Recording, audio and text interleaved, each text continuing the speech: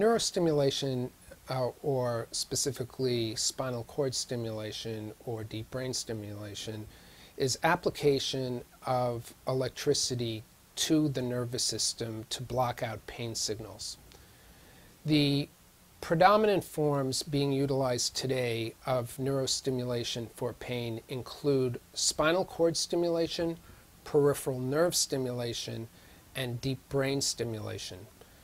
The first two, spinal cord stimulation and peripheral nerve stimulation, are much simpler procedures that are performed by a variety of specialties, and deep brain stimulation or motor cortex stimulation, that is stimulation of the brain to block out pain signals, is something reserved for neurosurgeons.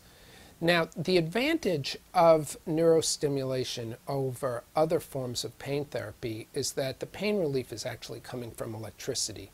And by having pain relief coming from electricity, there are no pharmacological side effects.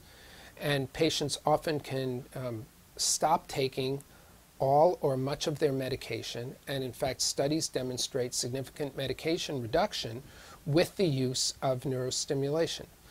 Spinal cord stimulation originally started in 1967. It really started to make headway in the late 80s and early 90s, and now is commonly used